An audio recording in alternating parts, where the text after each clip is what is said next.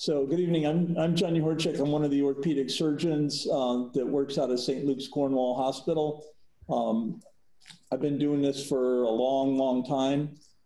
I did a training. Let's see.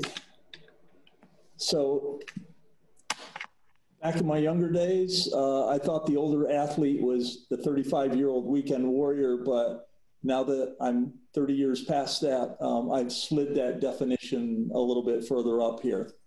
So my background is I had 28 years in the Army. I did the fellowship at West Point. I was there for 12 years taking care of the cadets. After I got out of the Army, I've been working in this area since 2003 with orthopedic and sports medicine. I joined Crystal Run about 2 years ago. In the interim, I also took care of Marist College, so I've had a lot of experience taking care of sports-related injuries from the young athlete to the older athletes. As a side note, my first lecture at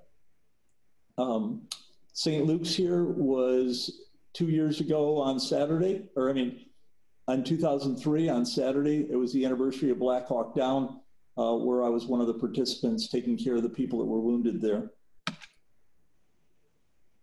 Just a little bit of what I did in the military and then some research awards. Continued to be active in practice and try to publish and move medicine ahead. I was 48 when I got my combat medic badge supporting a Ranger company outside of Gardez in Afghanistan. So we're going to talk about meniscal function and the anatomy. And there's been some exciting changes in the way we approach menisci, but there's also been some limitations just based on the function of what the anatomy does. So we're going to spend a lot of time going over the anatomy, the blood supply, and what the meniscus does, because that predicts what we can and can't do in helping treat meniscal tears. And I know we've all had friends that have had meniscal tears, or we've had kids or grandkids that have had meniscal tears. So let's move it ahead into the slides. So this is what the menisci are, those little crescents. So this is the lateral. It has a lot more motion than the medial side. These white things here are the cruciate ligaments there. And what does the meniscus do? It acts as a shock absorber, and it helps cushion the knee and cushion the cartilage and redistribute the load across the knee joint. And you can see in the slide there where it's sort of filling in where the curves are on either side of the femoral condyle and the tibial plateau. It also helps distribute the lubricating fluid because the articular cartilage doesn't have a blood supply. It's nourished by diffusion only. So as we talked about, it transfers load, it's a shock absorber, it's a stress reducer for the knee joint. It does give some secondary stabilization. If we go back one slide, you see how the meniscus sort of looks like chalk blocks? So it does prevent some anterior and posterior translation, but that's not its main function. That's a secondary function. This is kind of an important slide because I'll be referring back to it. So the important parts here is that there's circumferential collagen fibers that go around, and that helps distribute the stress loads in the meniscus. Think of these fibers like the hoops on a barrel. If you cut the hoops on a barrel, the barrel just falls apart. And that's what happens to our meniscus, is it basically falls apart. It starts spreading out, and so it can't absorb that load, and the load gets transmitted to our cartilage. Our cartilage wears down faster than normal. So there's some other special structures that sort of tie it together, like rebar, okay, to help reinforce this. But as you can see, thick on the outside, tapers to nothing, with these circumferential bands. And these circumferential bands, if they're broken, we really, really have a problem. Here's another description, and we're getting into some of the other important considerations. Where'd my pointer go? Is that at the outer edge, the blood supply only comes in. Now, this is about 5 millimeters, and that's really important in helping us make determinations as to what we can do in the future. Hang on, I got to admit somebody. There we go. And then you get into the chondrocytes, and then there's the superficial cell layer here. So this is really where the healing potential is limited to. Again, here's another description, a little more vivid. You can see that it's right along the edge where the blood supply comes in. This is an avascular zone, and the potential for healing is almost non-existent there. This is a picture from Steve Arnosky's work. He was one of the first ones to define this with a dye injection technique years ago. And you can see, again, how we divide it into 3 zones. This is the red-red zone, the red-white zone, and then just the white zone. You can see poor healing, okay healing, really good where the vascular supply is against the edge. Again, just another representation so that you understand when we're seeing some of the other pictures, why we can fix it and why some of them we can't. So this is how the stresses are distributed when you start walking. You can see that the pressure down here is trying to push the meniscus out. But because of these circumferential fibers, they're tending to keep this pulled back in to keep that load shared across the joint surface so you don't have a point focal contact area. And here's a good demonstration. And here's the part that is really what happens when we have a meniscal tear. Even a 10% loss of a meniscus equals about a 15 to 20% increased load transmission across the joint.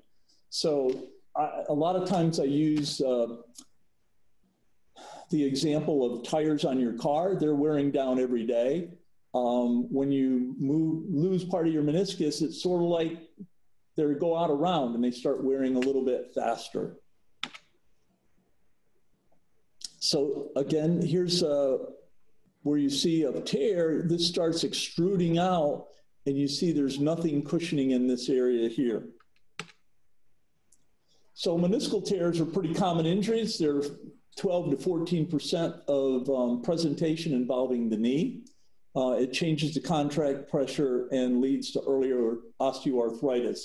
We know from NFL data that what they call the combine data, where they screen all the players and they keep a tremendous amount of data. If a player loses a down lineman, if he has a partial lateral meniscectomy, his arthritic changes progress to where he's pretty much done in 5 years.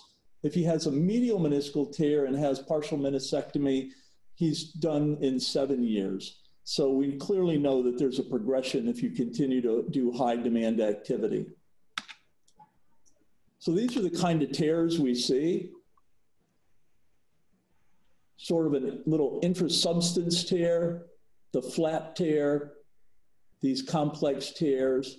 And you can see how like the flap tear and this complex tear are going to give people symptoms of catching, buckling, giving way, because that's going to flip back and forth. And sometimes it'll flip and it'll be okay for a couple days, and then you bend or twist and it flips back and it really is bothering and annoying. So that's part that we listen to as part of the history. These horizontal tears down here, again, can give you that catching sensation. The bucket handle can literally, this gets big enough to where this actually flips on itself, and that can lock the knee and prevent it from coming out. Those you got to do something a little bit sooner and be a little more aggressive in. Here's just a description in sort of a three-dimensional picture so you can see, and you can see how this bucket sometimes will flip back to where it was, or it'll flip out and you cause your knee to lock, and you got to really wiggle it to try to get it undone. So diagnosing and treating meniscal tears.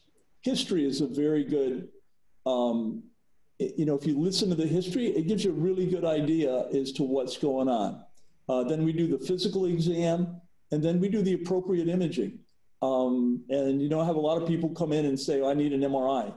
A lot of times we don't necessarily need an MRI, and we'll get to that towards the end of the talk. And then we'll go over some treatment options as to what we can do to help you out. So the history, a twisting, flexing, rotation for an acute injury, or it could be just wear and tear.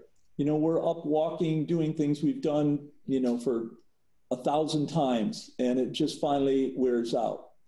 The things I listen for and the orthopedists look for, is there a catching or a locking sensation? Can't you fully extend it? Can't you fully flex it? Are you having pain? Does it feel like you're going to give way when you're walking? Does it feel like your knee is going to just sort of buckle and you got to reach out and grab something? Or is it just stiff? So what we do is we look, see if there's swelling. We try to feel if there's some swelling, put you through a range of motion, and then we do some special tests. So a lot of times if you've had a knee exam, you'll see the examiner sweep their hand down along your thigh towards the top of your kneecap. And the reason we do that is there's a pouch underneath here called the suprapatellar pouch. And what that is a reflection, a fold of tissue that allows your knee to go through a range of motion. It's sort of like an accordion that slides back and forth to allow us to go through a full range of motion. So you can see this is a pretty big area. So if you have a subtle effusion, it can layer out and not look like it. So we actually sweep down, and then with your other hand, you can feel just below where that hand is on the picture, the fluid wave accumulate underneath there. And so they have fluid. Sometimes it comes in and it's obvious. Both you and the patient can go, oh yeah, you got swelling in there. One of the other subtle signs is you see here the little dimples. When you see the dimples disappear and you sweep down, you'll see it really actually start bulging out in that area. So we put people through a range of motion, try to figure out, can they come out fully straight? If they can't come out fully straight, then I've got a high index of suspicion that they have some sort of flap tear or a bucket handle tear that's blocking that last little bit to come out fully straight. This is the McMurray's test where you flex and rotate. It causes a lot of discomfort if you have a meniscal tear, but it helps in the diagnosis. Palpation along the joint line. So when I'm palpating right along the line of the meniscus, there's usually tenderness there when people have meniscal tears. So I've showed you a lot of pictures and described a lot of things. This is what a normal knee looks like. This is what we call the medial compartment. So it's the inner half of the knee. The knee is one full joint. People go, well, when I inject things, they go, well, how's it going to get around? The knee is one compartment. We divide it into three for description to the medial, lateral, and up underneath the patellofemoral joint. This is the medial compartment. So what we're seeing is this is the femoral condyle, the end of your thigh bone. It's nice and round. This is the tibial plateau, which is relatively flat. It's got a slight concavity to it. And then this is the meniscus. And you can see how the meniscus fills this area between where the curve is and stuff. And you see, when I look at a knee, a healthy knee looks white like a cue ball here. This yellow is just the way the pictures come out, but this is a normal looking knee, and we'll show some pictures later on and you'll see the difference. So just try to keep this in your mind. Imaging studies, weight-bearing radiographs are really important, and we'll get to that a little bit later, especially in those of us that are over 50 years old. Magnetic resonance imaging, the MRI, is really good to help detect meniscal tears, but it's not absolutely necessary in the 50-year-old and above, and we'll talk about that a little bit. For those that have had prior knee surgery for either a ligament tear and or a meniscal tear and may have a tear on the other meniscus or a new tear in the residual that was left, an arthrogram, because what will happen is even years after surgery, there's a signal that's picked up. And so it's read as could be a tear, could be not a tear. You have to correlate with the operative report. Where the arthrogram is the dye, it will track into a new tear and definitively tell us what's going on in there.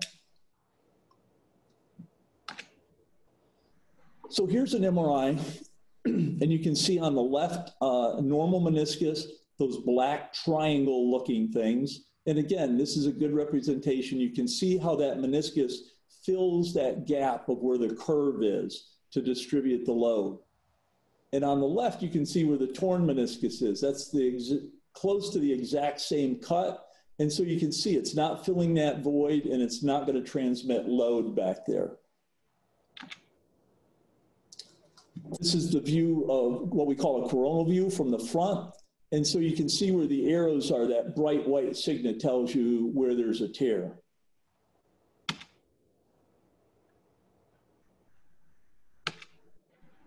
So treatments.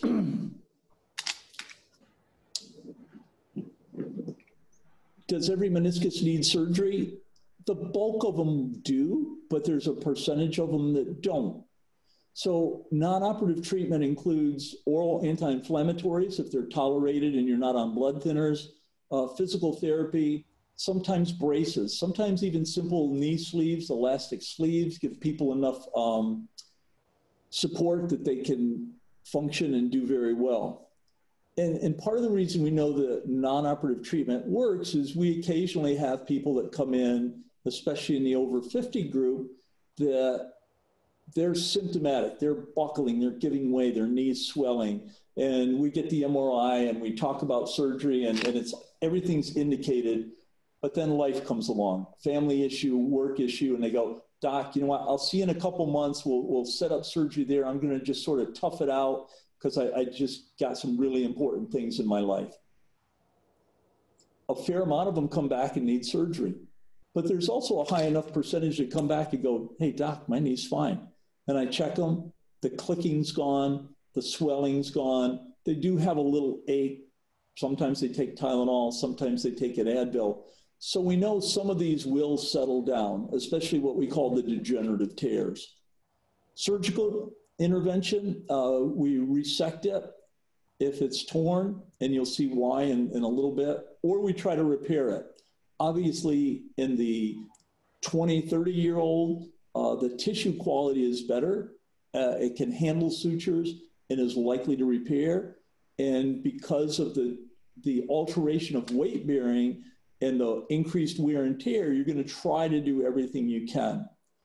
There's some indications for surgery in those of us that are over 50, and we'll get to that. And that's some of the new exciting things that have come out over the last few years and have pretty strong literature to support that. So this is what arthroscopy looks like, a couple little stab wounds. We have instruments that can reach in like Pac-Man and just sort of nibble up the tears. So here's what we call a bucket handle tear or a horizontal tear that was in the what we call red zone. And these are the kind of stitches we put in, and this is all done arthroscopically.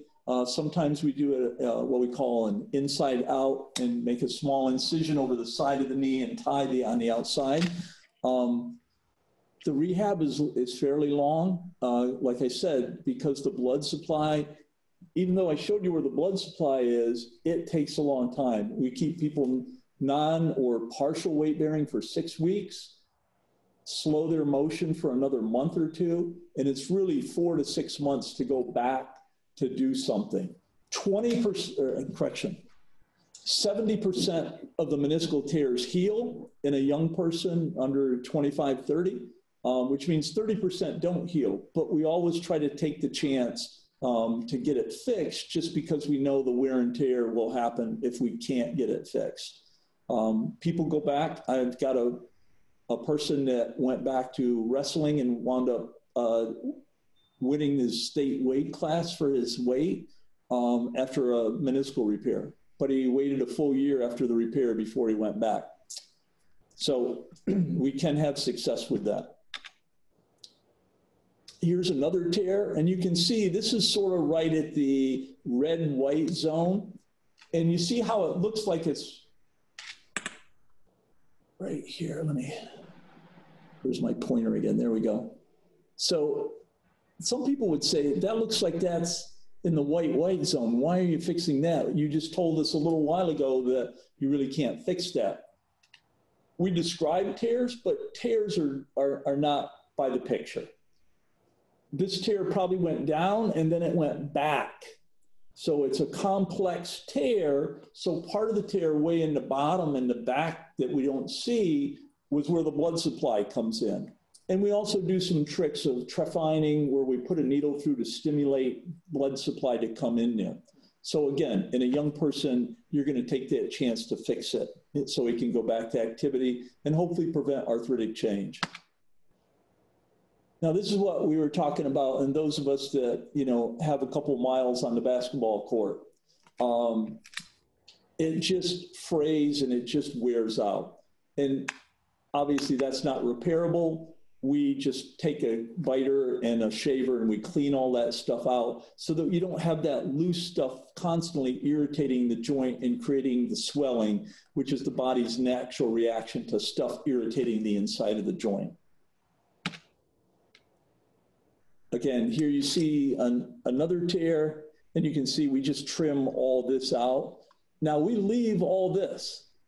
So we basically will take this right along here, all the way back to here, but we leave this. We try to leave as much of the meniscus as we can to act as the shock absorber. I'm going to talk a little bit about a special one because you may hear it in your grandkids, or you may have had one younger. It's called a discoid meniscus. And as you can see, here's the normal, and here's the discoid. And the discoid is primarily a lateral meniscus anatomic variant. So this is a full where it covers the whole condyle, partial, and a little bit less partial. These are genetically a little bit more predominant. We see them in the Asian, predominantly more the Japanese Asian population and American Eskimo. And that's just the genetics. In the old days, when I first started, we used to think we had to take it out or do what we call the saucerization and literally cut the central point out and try to make it into a meniscus that looked like this. We find that's not true unless, if we see them as an incidental finding, if they have a medial meniscus tear and they have a lateral meniscus tear, or I mean a lateral discoid meniscus, we do not do anything with a lateral discoid unless it's torn. If it's torn, then we try to trim it out. And the nice thing about that is most of the time when we trim out the tear, we have what would appear to be a pretty normal lateral meniscus to give them cushioning for the rest of their life. So here you see a partial discoid covering almost the whole condyle. And then there's a small tear in the back, and you can see how they're biting it out and doing what we call a saucerization. And it still gives you a pretty good rim. That looks like almost normal meniscus, except it's a little bit thicker. I put this slide back in. We've gone over a couple times showing how the meniscus extrudes when it's torn. And that's going to go into, take us into the meniscal root tears. And this is something that was talked about in '92, but up till recently has been sort of, what do we do with this? We trim it up, try to see what happens. So it comprises, before we said meniscal tears were 14% of all knee injuries. This is 7 to 9% of those meniscal tears. Unfortunately, the natural history is over a quarter progress to total knee replacements within 3 years of diagnosis. So people have become more aggressive in doing meniscal root repairs in an attempt to slow the progression of osteoarthritis. And one of this year's board review questions, one of the articles we had to read was on meniscal root repairs, and they were strongly advocating, and their literature was pretty good, to consider up into 55, maybe even a little older if the joint surface is really, really good and there's not a lot of arthritic change, to consider a meniscal root repair. So the 10-year results, when they looked at, if you did nothing, the 10-year results, 95% went on to osteoarthritis, that's the conservative, and 45% had a total knee replacement. If you did a meniscectomy, just trimming it out, 99% went on to arthritis, almost half of them went on to a knee replacement.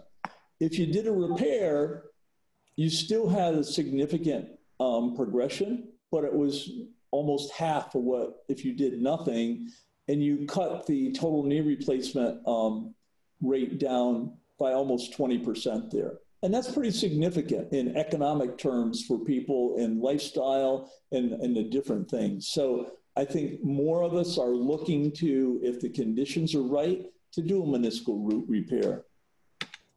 So what is a meniscal root tear?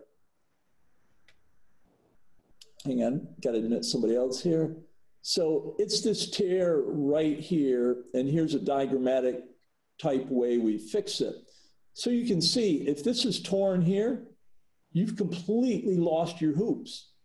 And as we showed in those previous slides, when the hoop's gone, that meniscus just spreads out and you get complete weight bearing on the cartilage and no load distribution with the meniscus. So we try to grab this with sutures, pull this back in, put the tension back in the loops. And we do this by drilling some tunnels, and there's a couple other techniques, but this is, I think, the most technically, the easiest technically, and it also gives us good results.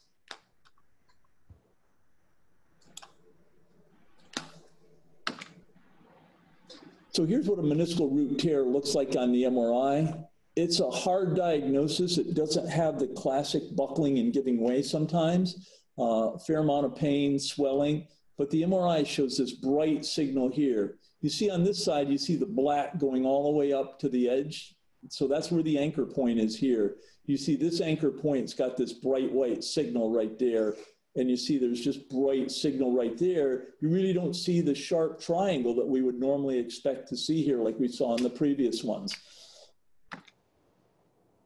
That's what it looks like in actuality. So this edge should be all the way over to here. So you can see there's no tension. And you actually get an idea that you see the capsule, instead of coming straight down, is actually, the tension is slid back towards our left. So our root repair is going to try to grab this right here and bring this into a bony socket here. So we actually drill a socket so we get bone marrow, which helps with the healing, and pull the sutures down and pull it right over. We'll see those in a second here. Again, just to reiterate what we were talking about, restoring those hoop strengths. So here's the algorithm, because obviously, you know, the 50-year-old and above has got some other issues. So if it's an acute traumatic event, then you look at it. Absolute contraindications are subchondral collapse. In other words, we see the bone is crushed down, the joint surface is flattened, grade 3 defects, and we'll see a couple pictures later on, malalignment. The other part is body mass index of over 30. So if somebody's extremely heavy, it's going to fail. The chances of it succeeding are very low. So in the chronic, if there's no significant pathology, you go back over to here and you look at the contraindications or relative contraindications, and if you can, you try to repair it. So here we see sutures in place. We've got and I'm going to back up a little bit in saying that the part of the reason that we can fix these are increases in technologic capabilities.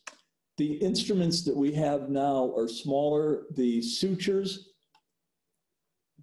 these sutures are made swaged with a loop, so I can pass a loop through. I don't have to try to tie. I don't have to pass multiple sutures. I can just catch it and loop on itself. And when I put tension, that sucks it right down into that socket that we created. So the instrumentation is developed that we can do this, the guide systems, because obviously we have to put a guide from the inside of the knee to this back corner, and it comes all the way out the front here. And you know, there's a lot of structures there. So you're drilling pins across the knee and up into the knee joint. And so you got to have very accurate instrumentation to be able to do that, which they have developed. Here's a couple more examples of just sort of the technical stuff you're doing to try to get that. And you can see the diagrammatic, what they're doing here. And then in actuality, you see sucked down into this socket that you've created here with bone marrow in there to try to get it to heal. A little bit more of a close-up. So we're going to go on to talk a little bit about arthroscopy in those of us that are over 50. We have predictable pain relief for mechanical symptoms. In other words, if somebody comes in and says, look, I take 3 or 4 steps and I have to reach out and catch something, or my knee's buckling, I've fallen down 4 or 5 times because my knee's given way. Those kind of complaints we can predictably improve with arthroscopy. If people come in and go, Doc, my knee's killing me. And I said, tell me what's going on with your knee. Go, you know, if I sit too long, it hurts. It hurts when I'm sleeping. It hurts when I walk on it. It hurts when I go downstairs. It hurts when I go upstairs. And I let them try to talk to me, and I try not to lead them, you know, but at some point I'll go, do you have a sense of it giving way or buckling, or, you know, and they go, no, it just hurts all the time. And unfortunately, a bunch of them, people have come in and they've got their MRI and they're focused that somebody said, you got a meniscal tear. Well, in reality, what they really needed is a set of standing radiographs, because their symptoms are more likely due to their osteoarthritis than their meniscal tear. So a lot of times we don't need those depending on the standing radiographs, and we'll go over some pictures here. So this is what a normal knee looks like. We got a good joint space, and there's really no space in the body. That space is occupied by the cartilage, which we saw, the lining, plus the meniscus, that triangular shaped structure right in here to distribute the load. So when somebody comes in and I get this standing x-ray, I don't need an MRI. I know what's going on. This is arthritis. It's not going to respond to arthroscopy. It's going to respond to appropriate measures of anti-inflammatories therapy, bracing, cortisone injections, maybe the viscoelastic supplementation, and that's a whole nother discussion because the Academy has withdrawn its recommendations for it. The insurance companies, half of them aren't paying for it, half of them are. So we're sort of in a dilemma as to what we do. We have to tell people that, you know, it may not work as good as it is, but if the insurance covers it, I have people come back and swear by it. I have people come back and say, hey, doc, you know, you put a cortisone in, you put the gel in, just put a cortisone in. The cortisone worked better. And that's why, you know, we've had to sort of temper our use of the gel just because the science has not been as strong as we thought it was. So here's the grading scale we use. And as you can see, as it gets flattened, you get the bone spurs. So over here, if you have a meniscal tear in a grade 2 and you're having mechanical symptoms, going in and arthroscopically cleaning that out may be beneficial. You know, I had a gentleman who was 80 some years old when they opened the World War II Museum or Wall down in Washington. He came in and I was like, you got arthritis, I'm not going to do anything. But he had classic buckling, catching, giving way. His joint spaces were preserved. I got in there and I mean, his knee looked really good, better than a lot of 50-year-olds I'd seen. And he was able to make it down to go to the opening, and was really grateful for that. So age is not the determinant, it's the physiologic state of your knee. So one of the things that we see, because we see it fairly frequently, is people go to their primary, they go someplace, they get x-rays which are laying down, which a lot of times fails to show the amount of arthritic change, because when you're laying down, the joint sort of opens up. When you're standing, it collapses back down. They come in with an MRI like this. When I see this, even though you got a tear, I know there's a 50-50 chance I'm not going to make you better by scoping it and addressing this tear. Because you can see here's the joint surface. You've got a big defect. You're down to bone. And the other key is right here. This is normal bone density, this sort of black-gray color. When I start seeing this white coming up from an area where there's cartilage loss, this is subchondral edema. This is the bone reacting to arthritis. And it's, at that point, arthroscopy is not going to help. We need to do the conservative stuff, try to do what we can, get you to where we can till you need your knee replacement.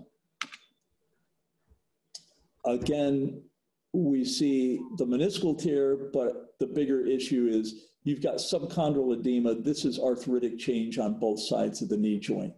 And you got to remember, it doesn't look collapsed because this is laying down, it's not weight bearing.